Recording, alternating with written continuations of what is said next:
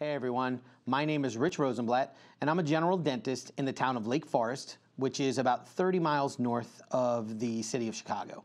And I'm really excited to be here today to talk about 3M's new Chairside Zirconia and to give you some tips and tricks on how to utilize it properly in your practice. So let's get into the presentation and see what this new block is all about.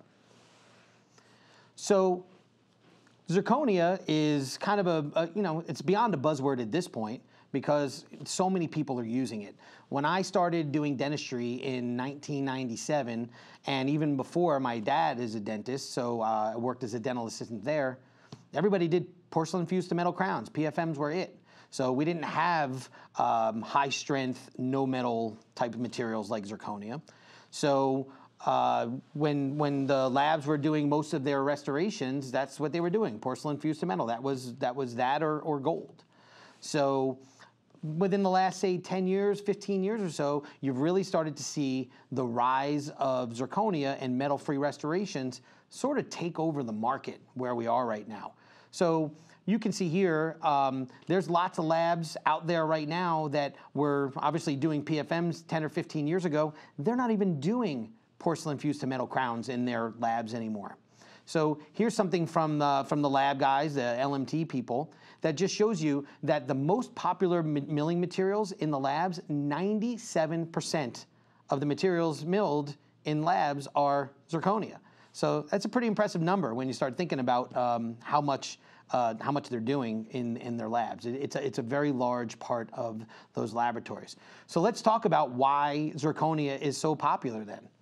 Your preps need less occlusal reduction, so that's a big thing for dentists. I will say that if you ask your laboratory what one of the biggest issues that they have with cases coming into their labs, the universal number that I tend to hear from their labs is about 70% of their doctors that submit cases under-reduce their preps for the materials that are being asked for. So it's a major problem.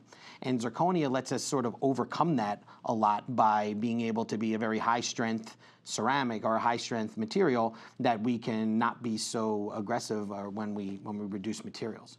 So you're using less axial reduction, so your margins can be thinner, so we don't have to use big chamfer margins anymore. The flexural strength of these materials. There's a lot of different types of zirconia out there, from the aesthetic zirconia to the higher strength zirconia that some of you are used to. And it depends and it ranges, but you're looking anywhere from 650 megapascals all the way up to 1100 megapascals and sometimes even more. So super strong crowns that we can use in our mouth, both now even in the anterior for some of the aesthetic zirconias and also in the posterior for the high strength zirconias that we have. Very accurate marginal integrity. For those of you using zirconia, you know when you get those back how beautiful they fit. And there's been, I was just looking through trying to find some good articles, and back in the Journal of Prosthodontics Research in 2011, they talked about the marginal integrity that they measured was 44.2 microns. So very, very accurate restorations that we're seeing that are being delivered to our practices. There is much improved anatomy in these restorations. They're milled restorations, so we're milling them in a milling unit. And zirconia, and we'll show you later, I got some blocks next to me here, and you'll be able to see during this presentation what these look like. The blocks are milled out about 23% bigger than when we put them in the mouth. So because they're so large and the burrs that we use, we can really get into that anatomy, and the tiny little carbide burrs make beautiful anatomy on these restorations. So very improved anatomy over some of the milled options that we have in the ceramics. They're very cost effective. The blocks themselves on the Chairside, I've seen them as low as about $18 a block, which is pretty inexpensive. I've seen bridge blocks for under $40. So when you're talking about a 3-unit bridge that you want to do chairside, relatively inexpensive. If you want to send it to your lab and just mill and just scan your impressions and send it to a laboratory to let them do it, I mean, you see options all the time at laboratories that we get in our dental magazines for $69, $79 a unit. And when you send them digital, you even get a discount because there's not a modeling fee for you. So very inexpensive to be able to do zirconia in our practice. And the big thing for a lot of doctors is you can cement it. I've been teaching CEREC for at least 14 years now. And one of the biggest problems that I tend to see over the years is just the struggle that dentists have doing adhesive dentistry from time to time. And it really is, it can be a pain. So being able to conventionally cement these restorations with resin-modified glass ionomer is a big advantage for the general dental population because there's a lot less chance for error and sensitivity and things like that. So lots of reasons why zirconia has become so popular. So thankfully, 3M decided that they were going to come out with a chairside zirconia option. And that's it's being a chairside user in the dental world, the material side of things has been the most exciting part for us because basically when I started 16 years ago, we had a couple of ceramic block options to choose from, and that was it. And I put it on first molars and second molars, and you learned how much you had to prep to make sure they didn't break. And you dreamed of having something high strength like this to be able to put in that gave you a little bit more leeway when you just didn't have the room to prepare. So the new zirconia that 3M has now come out with, they give us the studies that show they have over 800 megapascals of strength. So it allows for single unit use. So here's our single unit block. You can see the taller blocks over there for the 3-unit bridges. So we can do both. We can have a minimum wall thickness of 0.8 millimeters. So we do not need very thick walls on these restorations to be able to deliver that high strength ceramic that we're looking for. The firing time on these restorations is anywhere between 19 and 22 minutes. According to 3M, if your restoration is less than 1.2 millimeters around the entire circumference and occlusal aspect of the crown, then you'll get a 19-minute firing time. I've been using the zirconia for a bit, and I will tell you that I tend to find that the firing time, the sintering time for these materials tends to be in the 22-minute range. As a chairside user, when you can factor in not having to do a try-in, and then we're cementing in the restorations most of the time instead of bonding, that little extra firing time is made up and then some by the fact that we don't have to do the try-in, and we'll talk about that later, and also we don't have to worry about bonding. The cementation process is much, much faster. They offer 8 aesthetic shades. So we have our standard shades and a bleach shade, which you'll see in this presentation later, all the way to your darker shades. So we have a lot of options to be able to use in our practices. And again, these can be conventionally cemented or they can be bonded in. So we'll talk a little bit about how to do both and try to make it a little bit easier for you. At the end of this lecture, we'll talk about some tips and tricks on cleanup to try to make life a little bit easier on the cleanup side of things. So let's talk about prep recommendations. I was on the Spear website and I saw this photo by Bob Winter, and he talked about the prep on the first molar. It's prep for an Emax crown, and on the one behind it, it's basically the prep necessary for a zirconia crown. And you can really see here the difference in the necessary amount of reduction that you need in some of these areas. Since this was done, I believe Emax has come out and let everybody realize that you can prep down and use 1 millimeter bonded across the board on their restorations, but when you're talking about trying to cement a restoration, you cannot cement a restoration with only 1 millimeter of reduction and a 1 millimeter of material thickness. So we really get an advantage when we're looking to be a little bit more conservative in our preps to be able to cement these in this way. So you're looking for 1 millimeter to 1.5 millimeters of reduction through the central fissure. So that's really important for that proper thickness so we can get that occlusal load and not fracture these. We have 1.1 to 1.5 millimeters of reduction over those functional cusps. You're going to have 0.8 millimeter chamfer margin is what we're looking for. And you're looking for about a 6 to 8 degree taper of your axial walls. Now, I'll say that the incidence of debonding on zirconia restorations can be a little higher because I believe that people who do these chairside restorations and their bonding tend to sort of angulate those walls a little bit, so that taper is more in the 15 to 20 degree range, and you're certainly not going to get as much resistance and retention form when you're cementing. So if you plan on cementing, just be aware of the angulation of your walls, of those axial walls, to try to have some good retention, and you want your 3 millimeters of ferrule to really improve the lifetime that's going to be bonded on there.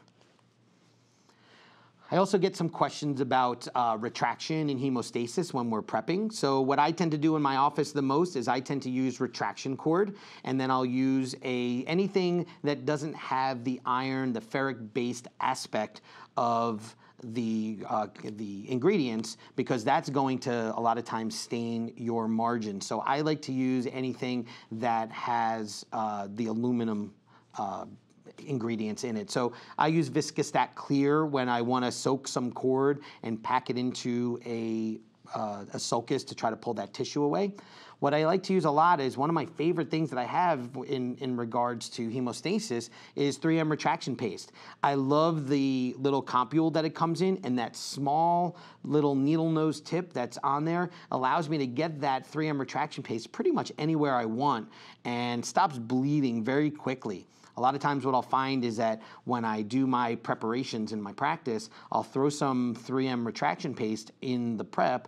I'll use a Compra cap, which you can see below on that retraction paste, and I just have the patient bite down on it while I run and do a hygiene exam or something like that. And by the time I come back, you'll see here in a little bit, the tissue looks magnificent.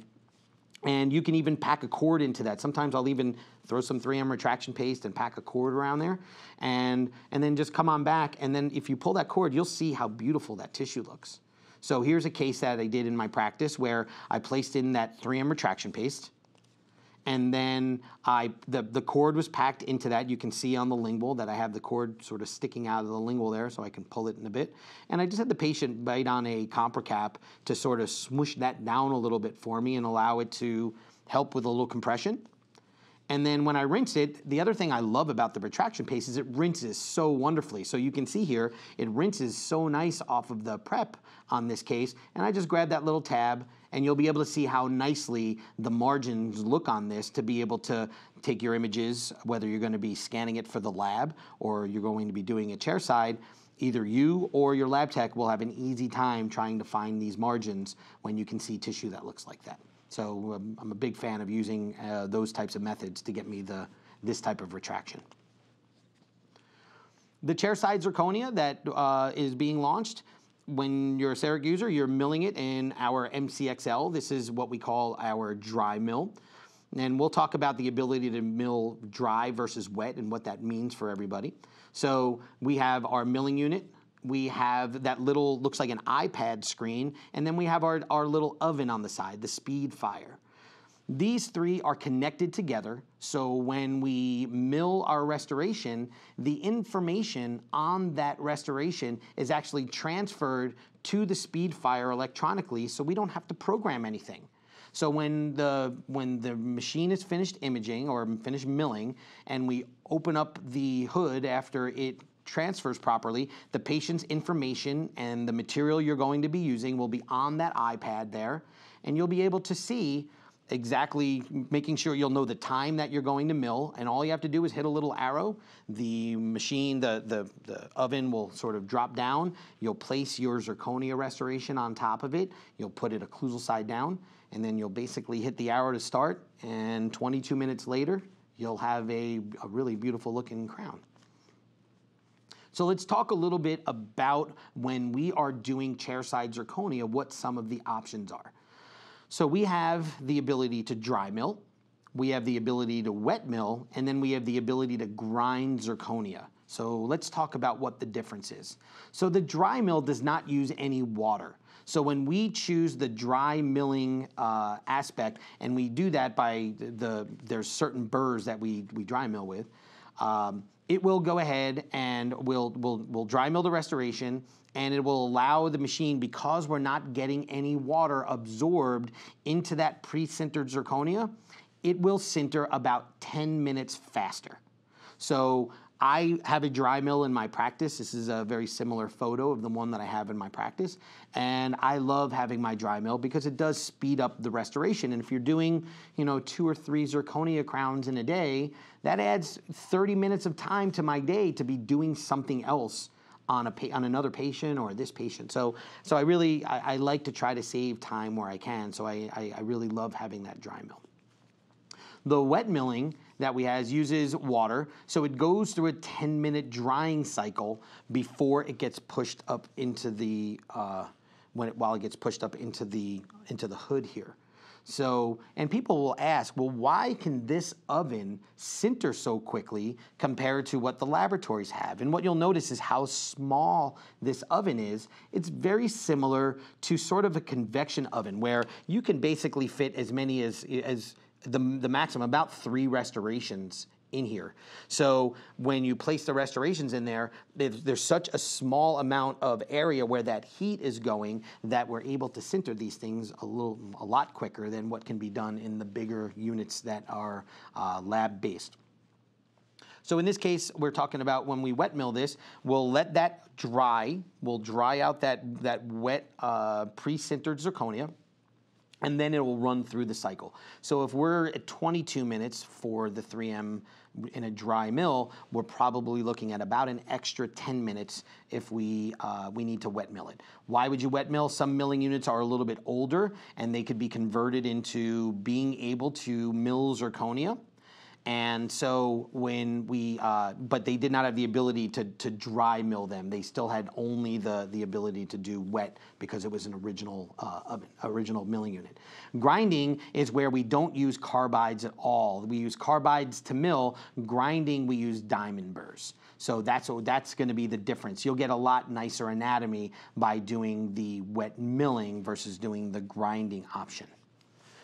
So I've gotten questions in the past about what happens when you wet mill a zirconia, and when you're wet milling a zirconia on our Speedfire ovens, we have a self-contained tank that kind of recirculates the water that goes in and cools down the burrs and rinses off all of the ceramics that we're milling. So what I find is that if you're not changing your tank, and if your water tank gets contaminated with water that has a silica-based ceramic in it, the translucency of the zirconia that we're using, this translucent zirconia that we're using with 3M, it's going to look a lot more opaque. So I'm going to strongly recommend using an additional tank just for zirconia. So when you're milling zirconia, it's just the zirconia dust that's in there, and it's not any of that silica-based dust. And you can see here at the bottom, this is courtesy of Mike Scramstead, showing what happens when you dry mill one, when you wet mill one in the center with a clean water tank, and then what happens to the opacity when you use some of that water with the silica remnants in it. So I would strongly recommend ordering your second tank and just having that one labeled for zirconia and only using that. It will save you a lot of aggravation when you're trying to get these nice shade matches and the opacity issue happens to you. So we had some earlier zirconias, and you can see what happens when you're seeing like the early zirconias out there, and they can get a little bit opaque. Some of the original zirconia. So, I heard people using the phrase, it's like white gold was something we would tell our patients. We want a strong restoration. This is kind of white gold. But, if you got it in an area where a patient smiled and they were these opaque type of a crowns, like something like that, or a crown like this one, they really stood out and didn't blend in very well when we were trying to make some aesthetic options for our patients. So we used an option where if we were going to use gold, that certainly would stick out. So we had something that was tooth colored, but just more opaque than some of us wanted. So then we'll talk a little bit about as we're getting ready to start doing these. When you're trying to figure out what type of burrs you want to use, Sirona puts out together a really nice chart that will tell you when you're milling certain burrs. It labels the diamond burrs 1 through 3, and the zirconia, the carbide burrs are labeled 4, 5, and 6. I believe you'll be able to see this when you take a look and look up close. And every material that we mill, will have the burr combination on here. So if you're confused at which burrs to use, they'll make it really easy for you to let you know while you're milling if you want to use a diamond burr, if you want to use your carbide burrs. When we're getting ready to mill these restorations, we have to enter a barcode. So you'll be able to see here on this is a single unit block that we have here. And on the single unit block, we have a barcode or some numbers. So there is a scanner that some of the milling units have that you can actually just scan the barcode and it will automatically enter that for you. We also have these numbers. So you can enter the numbers from your keypad onto the milling unit here. So you can see on the milling unit, at that little box there, we entered in the acquisition, the barcode there. Or on your milling unit itself, this is my MCXL, my dry mill. It actually has the same keypad, the same numbers up there, and you can hit start from your operatory, walk into the back, and you can just place in the numbers chair side or mill side and just hit that little green check mark and you're ready to go. Now, a little tip for everybody. If you're going to do zirconia and we're trying to do these restorations in a timely fashion, so we're always looking to figure out a way to cut back time. One of the things you'll find if you regular mill these restorations, they regular mill in about 16 or so minutes. It's 18 minutes, somewhere around there. If you fast mill them, they're going to tell you it's going to take 16 minutes, but it'll take about 10 minutes. And I'll show you that in a quick little video here in a second. But what I want you to realize is you can't automatically just fast mill these restorations. You need to have the proper a proper setting in your CEREC parameters in order to allow the material to be fast milled. So if you take a look we have this screen for our zirconia, for our parameters, and you'll notice here at the bottom where it says margin thickness, you need to make your margin thickness 100 microns. That's imperative if you want to be able to fast mill these. So, and the reason I tell everyone to just set your parameter at this is if you have it at a parameter, say like 70, and you decide you want to fast mill and you go back and change the parameter, all of the work that you did on your restoration will be just restarted. It reproposes the crown. So we don't want to see all the hard work we did making that crown look really nice, change the margin thickness, and the next thing we know, we have to cry a little bit because we're watching that thing be reproposed and now spending an extra few minutes trying to redesign that. So I just tell everybody, set your parameters just in general to 100 microns on margin thickness, and you'll never have to worry about fast milling. You'll always have that option.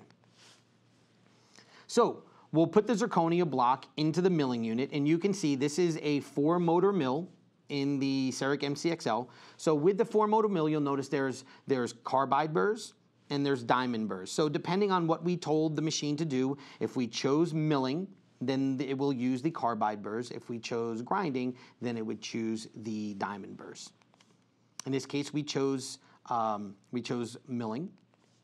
And you'll see here, I just took a quick video to show the machine now is putting the block in the back, and it wants to make sure that we have put the block in properly and seated it all the way. So you'll see the burrs, they'll touch to make sure that we have it in the proper position, that, again, it's seated all the way down, and it's measuring the block to confirm all of those seating positions within the mill chamber here. So it'll go back around. And this process, I would say, takes in the realm of, a minute to a minute and 30 seconds of time. So, and then once it goes, the timer gets started. And you'll see, and I took a little video here because you can see on my unit here that the actual time is about 16 minutes where it gives me my actual time. So what I did was I had my watch on me and I just clicked the stopwatch function on my watch. And so you'll see here in a second, I'm gonna pop up my watch and I'm about 4 seconds in and we're about 15 minutes and 45 seconds. And I am going to follow the mill and see when I finish, when the machine tells me I milled for 16 minutes, Was it actually 16 minutes? The times aren't always true, and it's to our benefit, actually, and you'll see that here in a second. So here we're getting towards I'll kind of show you the milling process a little bit when you dry mill. You can see here that we have the thicker burr that is basically doing all of the gross reduction on the mill here. So as we're looking at the mill, the diamond burr, or not the diamond burr, I'm sorry, the carbide burr is just doing a lot of this gross reduction, and it goes really fast. For those of you that have not worked with zirconia before, it kind of looks like chalk once it starts being milled or ground. So you'll see here, we'll finish that burr will continue to do the gross anatomy here. So that big wide burr does a lot of the heavy lifting here. So it's going to go ahead and start milling in all of the anatomy that we have chosen or designed for this restoration.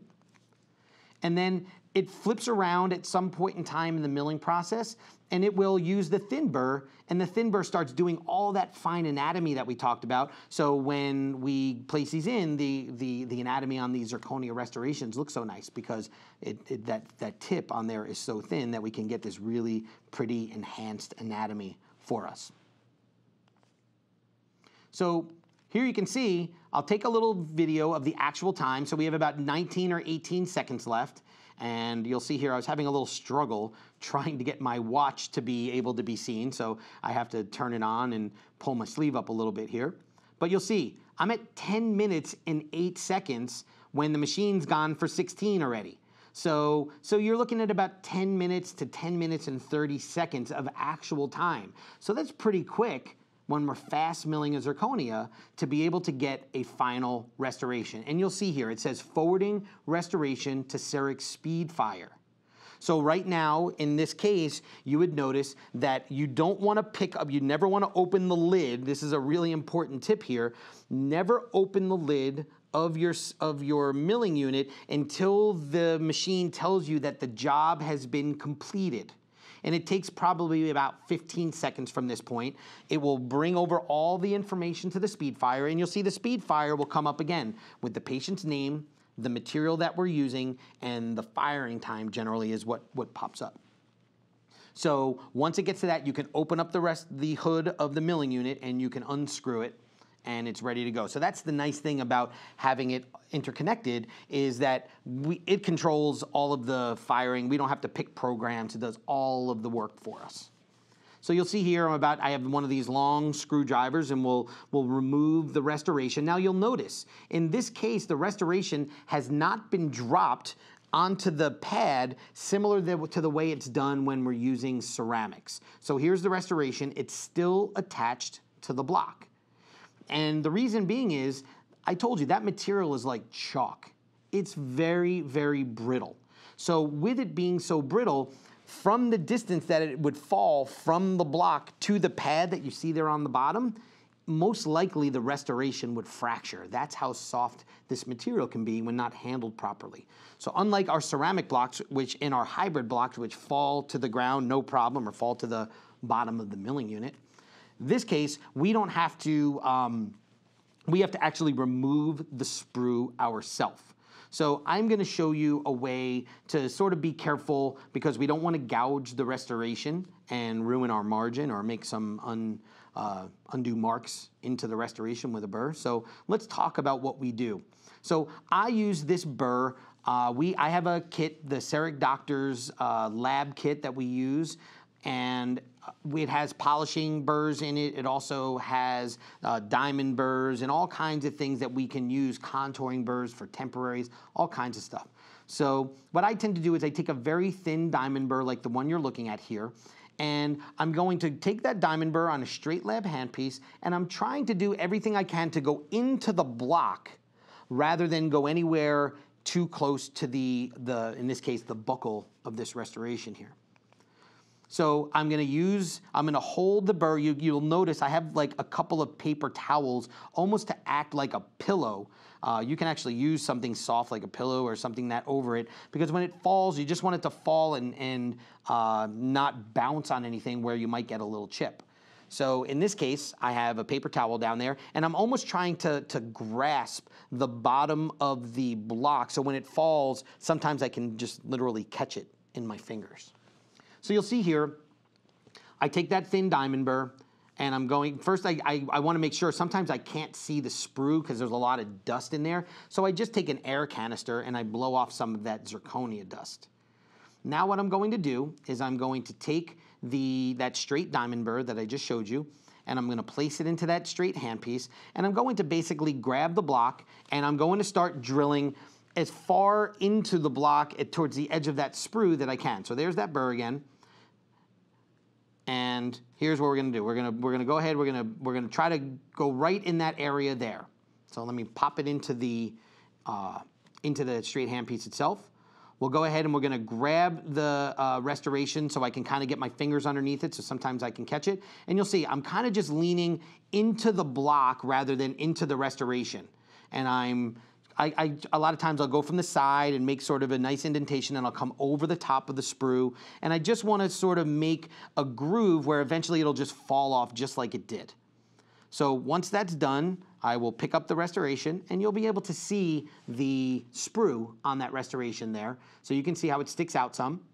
And now what we need to do is polish that sprue off of the restoration.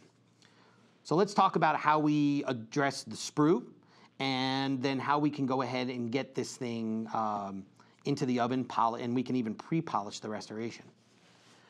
So this is a different case than the one you just saw here with some different tools that I use to remove the sprue. Now what I do is a lot of times I'll use that either a very similar burr to the one I used to take it off of the block.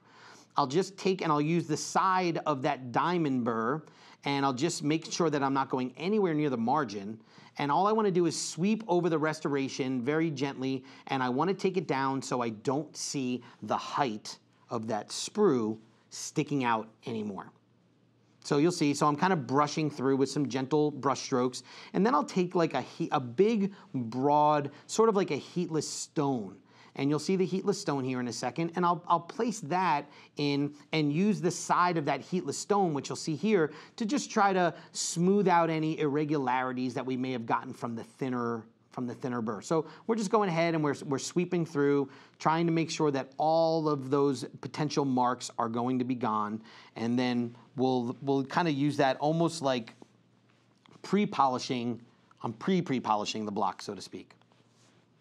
So now, this is back with that original restoration that I was using. Once I get most of that sprue off, I'll actually use some polishing burrs. This is a polishing burr from, I believe Meisinger has this one. And this one comes in the CeramicDoctors.com lab kit that we do. And a lot of times I'll just use a polishing burr just because it'll give me a nice finish over that and taking out some of those lines. So you'll see here, we're just going around the edge with this nice little polishing burr, and we're gonna get the residual remnants of this restoration just really good and smooth. So we're going all around in all directions, and at the end of this, which takes maybe 30 to 40 seconds, all we wanna see is a nice even flow to the outside wall of that restoration.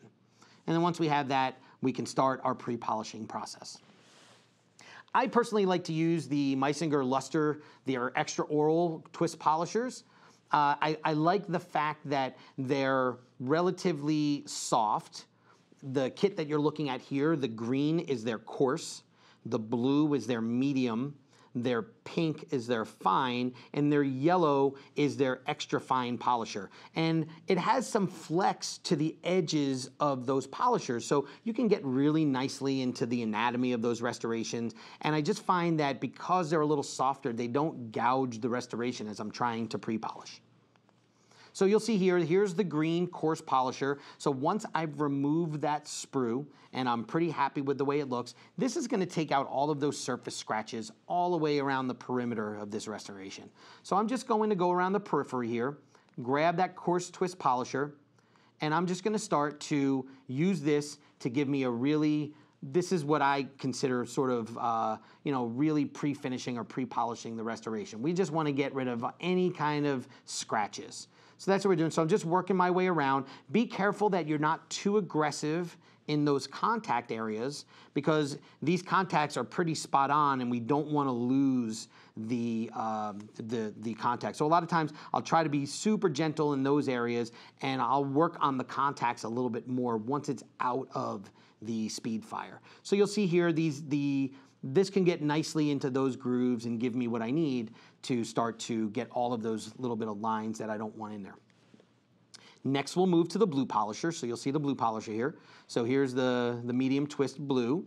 So we'll take it after we've finished with the green, and we're just gonna do the same thing. And it's gonna be like Groundhog Day here. We're gonna go ahead and we're going to first work with, we're gonna now, when you're looking at this live, you'll start to see almost a little bit of not brightening, but a shininess to this chalk look to it as you're working with when you get to the medium and then when you get to the fine. And it really starts to get a nice kind of luster to it, like the chalk has like a brightness to it, or a shine. And with that, when you throw it in the oven, when we're done with all of these different twist polishers, it comes out a lot of times. Sometimes I can get it where I don't even need to do any post work on this. Now what you'll see here is, as I'm working on this is our fine twist polisher. So again, it'll start getting more and more shiny in the chalk phase. I'm gonna show a little picture in a bit when I have this restoration sitting next to the final product when it comes out of the oven. And you'll notice I'm working on this right now. This is not going to be tried in the patient's mouth. It's 23% bigger. There's no way we could get it into the mouth. And if we did, number one, it would get wet, so we'd be in the longer sintering time. And number two, if the patient tried to bite on it, they'd break it. So we go, what's always incredible to me is how they know how much to shrink this stuff. It looks so arbitrarily large, and then next thing you know, it comes out of the oven and it looks perfect. So we're on our final burr here, our final twist polisher, and this is the extra fine. So again, we're walking through the extra fine twist polisher. We've gone through the first three. And again, each one of these is about 30 seconds of time. Because this is so soft, it will tend to polish up pretty darn nicely as we're working our way through, just in this state alone. So you see here, so I'll walk through this last little bit, and then we're gonna go ahead and we'll get ready to place it into the speed fire. So once you're done doing all of the polishing, you're going to have this polishing dust, and you're gonna have zirconia dust. Now, when I bought my practice, my lab does not have air built in where I can kind of just use compressed air. So I just buy these keyboard cans to dust off your keyboard, and I use that in my lab to make sure all of the debris is removed from the restoration. So you wanna get in there and make sure that you're blowing off all of that. Let me go back here. You're blowing off all of that zirconia dust and all of the polishing paste dust. What you'll find is that if you leave that zirconia dust, especially on the intaglio of the crown, that's going to sinter into the intaglio, so when you go to seat it, you're not gonna get a proper seat of the restoration. It's gonna hold up on those little dust particles. So you wanna make sure it's super clean. So you'll go ahead and air dry it, and then I recommend getting these brushes. This is a sharp little brush that you get in there, and you really dust out the inside of that crown, outside too, to make sure that the fit is intimate on the intaglio, and that there's no granulation on the top that gets sintered in that's going to affect the bite. So I make sure I get in there real good and do that, and then once that's done, I'll air dust it one more time, and we're ready to put it in the oven. So here's our speed fire, and what you'll see here is the speed fire is open. It'll tell you what the sintering time is going to be on this one, which is 22 minutes and 30 seconds, I believe. And we just hit that arrow in the bottom right corner on the little touchpad, and the speed fire raises up. And now when the speed fire, that will go for the distance, and then you'll see that speed fire come down. And this thing comes out a glowing orange. It looks like a meteor coming out of there. And then when you put them together, you'll be able to see, once the sintering's completed, how much that shrinkage is, and it's significant. So you'll see here, you can see on the left, that's the restoration before we placed it in the oven, obviously, that's the white. And on the right, I have not touched it yet since when it came out of the mill. So that's what it's going to look like when it comes out sintered in and you pre-polish. Now, if you would like to go and take that polish to a little bit of a higher luster, you can go ahead. Oh, there's another one. There's a picture there that'll come out. So we want to go ahead and we want to kind of enhance that a little bit. What I find, or what I've been kind of trying to test, and this is just anecdotal from me, I find that if I work with these polishing burrs before I start, and I can get this pre-polished or almost finished polished look to it, when I go to just put a fine polisher on this and then some Robinson brushes, the porcelain or the zirconia doesn't turn that opal look that polished zirconia tends to get. When you start polishing zirconia out of the oven, you'll see in a lot of the zirconias that are out there, when you start to polish them to extensively, they get a very opal kind of a translucency or a look to them. And so it won't always match what the other teeth look like on the surface. So this torch tends to cut that opal aspect down. So what I did was when I get that restoration, I just grabbed my pink one, and I quickly go over the restoration, and it polishes up really fast because it's already pretty much done. So we just flip it around, and at this point, I'm not worried about my contact being obliterated with these. So I'm just gonna go ahead and I'm going to get into the occlusal grooves, make sure my interproximal contacts are good, and then from here, I'll flip it to the yellow pre-polisher. So we'll get the yellow pre-polisher now, same thing, and we'll do this with the yellow. So I don't have to show the whole video, but you get the idea. You just really want to go over all the surfaces, get those nice and shiny, and you can really see the luster that's popping up on this now. Now, a lot of times what I'll do after that, just to make sure I get all of the dust stuff out of there, is I'll just take a Robinson brush and then a little either chamois cloth or a dry brush, and I'll just get into those occlusal grooves like here, and just to try to really get them kind of jumping out at the eye here. So I like to go in there, use that. I'll even go into the interproximals a little bit. Just it'll make the restoration, even give it a really nice glazed look to it, which it's, when you're sitting next to a tooth that looks nice and shiny, you definitely want it to match like that. So you'll see here in this case that we did on this patient. The back tooth was a shade C1, and then I put up a C1 shade tab just to show you that clinically we have something that's certainly not opaque. It's got a nice sort of translucent look to it, and it's relatively close to that C1 shade tab. So I was thrilled to be able to see. I find that Cs are really hard to match, and in this patient's mouth, it tends to just fall into the arch form very, very nicely. So I was really, really ecstatic with this result. And this was one of the earlier cases that I had done when I got to use this zirconia. Let's talk about cementing zirconia. As we talked about earlier in the presentation, we have the ability to use resin-modified glass ionomer, and we don't have to bond at all, or we can use a self-adhesive resin cement like Unisem 2. So depending on what you want to use is really up to you. I think, to me, let's talk a little bit about what I would do where and why. So we'll talk about some of the important aspects of it. The first thing that you need to know is resin-modified glass ionomer is probably one of the most popular cements out there. If you want to use that, you need to use a retentive, you need to prep a retentive prep. So you need some ferrule on there from the margin to the top of your prep on the buccal and lingual, because we need to be able to make sure that stays on there. And you got to make sure that you don't diverge those or converge those preps too much. You want them about an 8-degree taper. So get some retentive preps in there, or you're going to notice that doing your resin-modified glass ionomer, you're going to pop these off.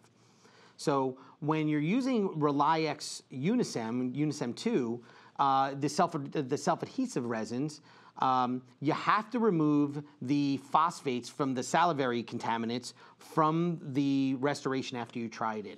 So obviously we're going to get the restoration out of the speed fire, and we're going to go through the polishing process that we did, and we have to try it in to make sure we like our margins and that we like our contacts.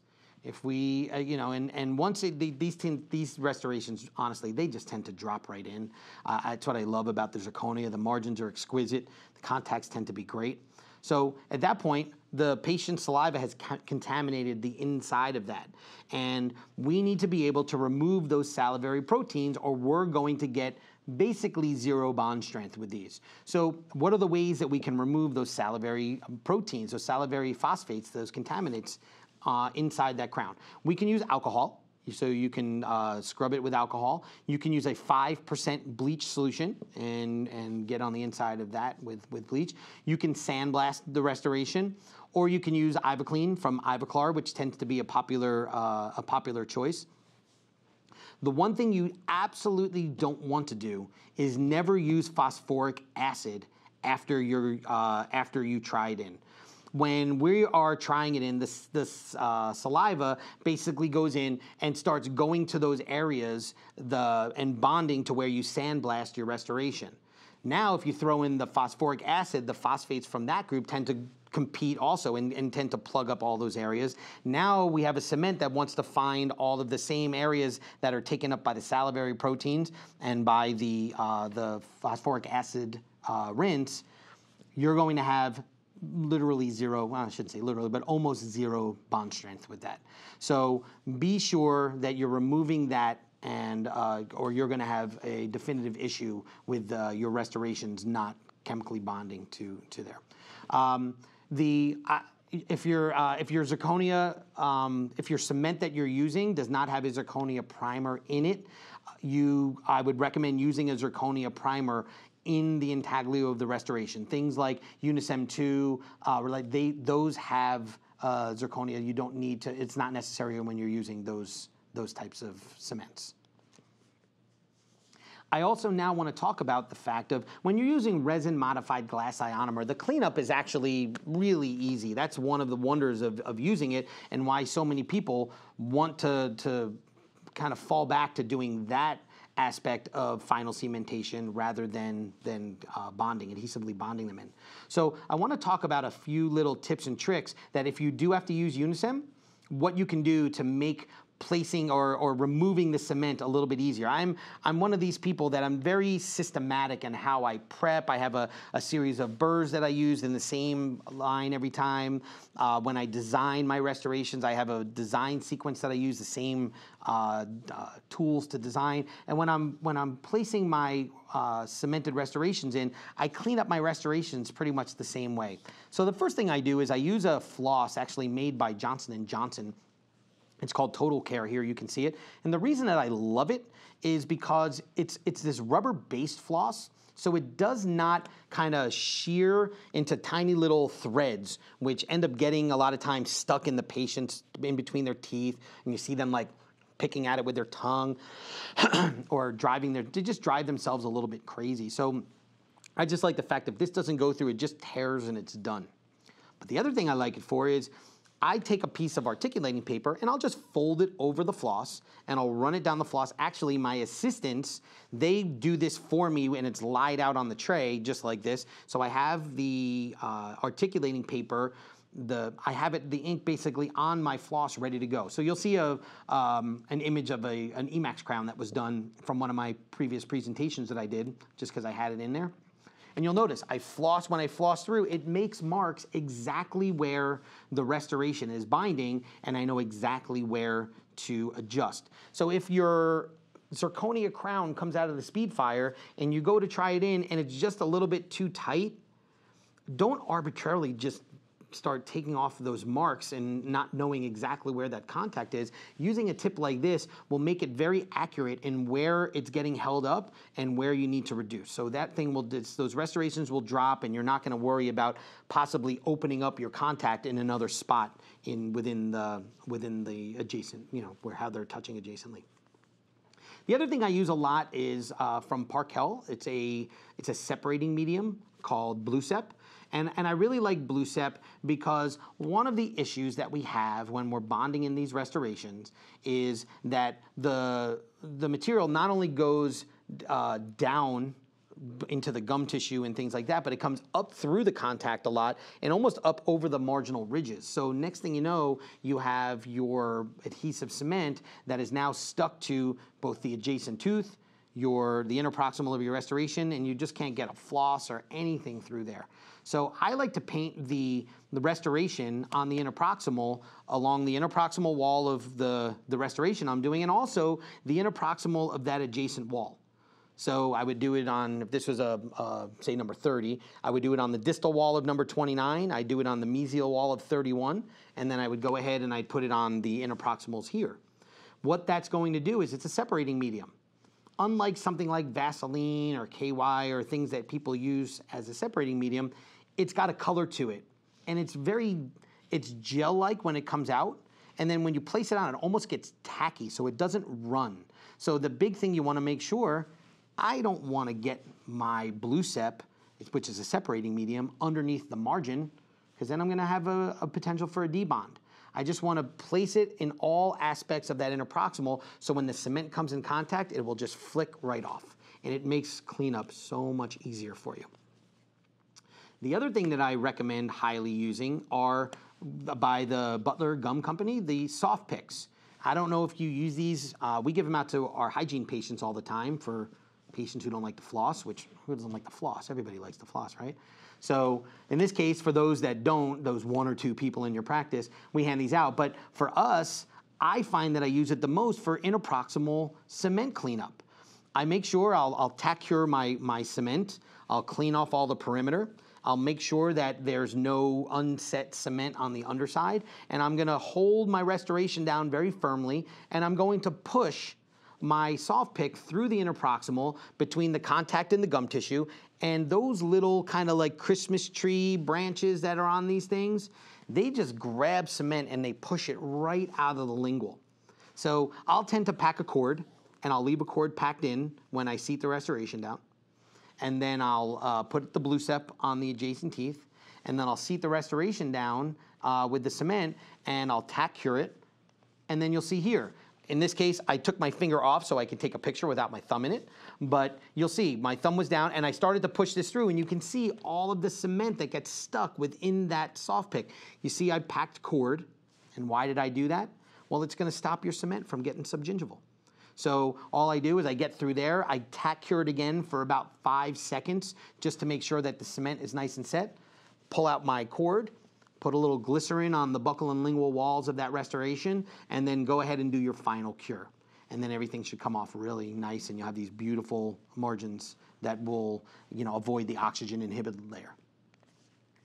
If for some reason you get something stuck in between, then you can use the Contact Ease. These things are wonderful. There's a lot of different companies that make these saws. They have the Cerasaw and things like that. I like these because my fingers fit nicely on there. You have a lot of control going back and forth, and they have ones with serrated edges like these. They also are great for like interproximal reduction, or if you have a little piece of cement adhered, you can kind of follow it like a C shape and get below and remove any residual cement. So they're a wonderful addition to your cleanup in your armamentarium. So with that, I hope that working through this gives you some ideas of why we want to use zirconia, how to handle it in your practice, how to get it into the oven and get it out of the oven, how to pre-polish and then do your final polishing, and then how to make sure that making the cleanup, which can be some of the most frustrating part of what we do, a little bit easier for you on your day-to-day practice.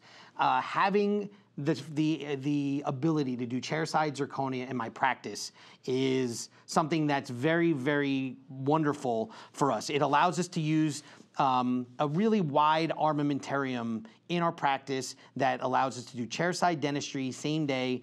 And I got to tell you, my patients love the chairside dentistry aspect of this much more than I do. So with that, I hope these tips and tricks help you back on Monday morning, and I appreciate you taking the time to listen. Thank you very much.